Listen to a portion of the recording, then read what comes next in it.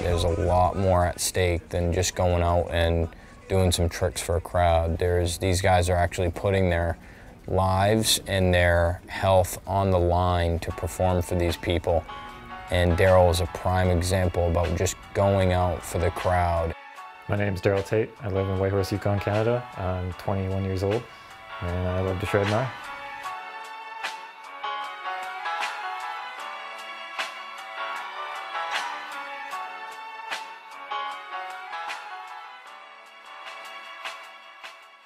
Harnessed by the medicine, damn the heart is trash again. Honestly, it's frustrating, all the bitches festering. Hurts when no one's listening, that holds my pride, that holds my life. That grip so tight throughout the night, I'll be alright. Less said to be dead done, lay my bad head and up at the scene is straight faking. Let them snitch to bacon, I'm too busy money making dudes, playing blues, playing in the backdrop, background. This is how it's going down, till the clock stops and the whack chops and truck stops. The naysayers that got prop, wanna be players, fake as terror system error.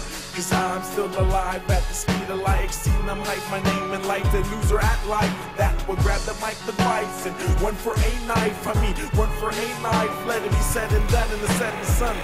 As the morning comes, let it be said and done in the setting sun. As the morning comes. As long as I'm alive, I'ma take my fucking time with my people on my side. We just shine, shine. I don't even need a diamond, I always got my pride. I don't need a flashy ride. Yeah, no, like after my accident, it was basically just, it was almost being reborn, you know. I just had to I had to learn how to lift myself. I learned how to go to the bathroom. I had to learn how to be independent and just live for myself again.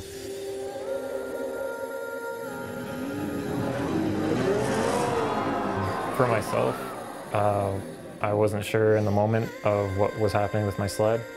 I don't know, maybe air pocket in the fuel line, who knows, but I guess afterwards, Rave, a family friend of ours, went over and checked the sled, and I guess it was just low on fuel, so it's just rider's error, I guess you could say.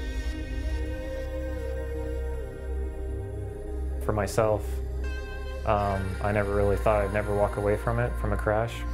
You know, I thought I'd be in the hospital for a few months and I'd get through and get back at it, but not once did I ever think I was never going to walk away from it. While I was going through the whole process of in the hospital and going in through rehab, and I had an incredible support network, the whole northern Canada, all the small communities pulled together. They did fundraisers.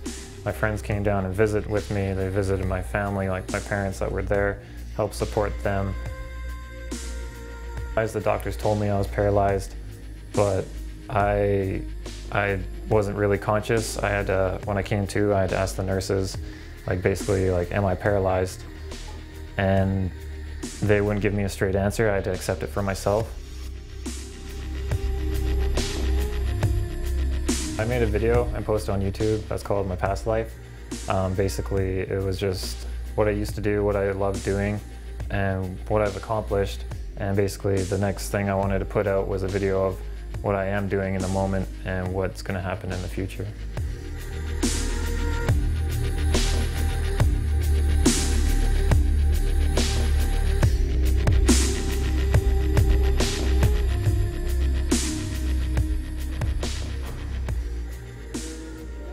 What I love about snowmobiling is the connection with your friends when you're in the backcountry or even ramping, the progression. Right now we're kind of in the finishing processes of building a seat that's adapted to my snowmobile. Basically we wanted it designed to mimic what my legs used to do. So you hit a jump, you land flat, you bend your knees. I don't have that functionality anymore, so we're going to mimic that with a suspension in the seat. And you're side hilling, you need to transfer your weight. You lean back and forth. We made an axle position that pivots back and forth. It's just going to push my limits the way I used to.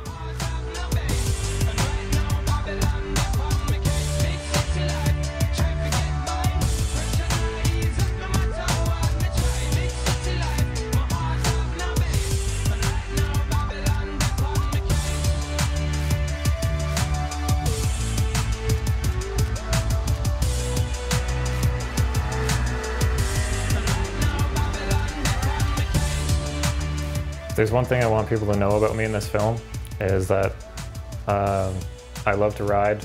It's been part of my life.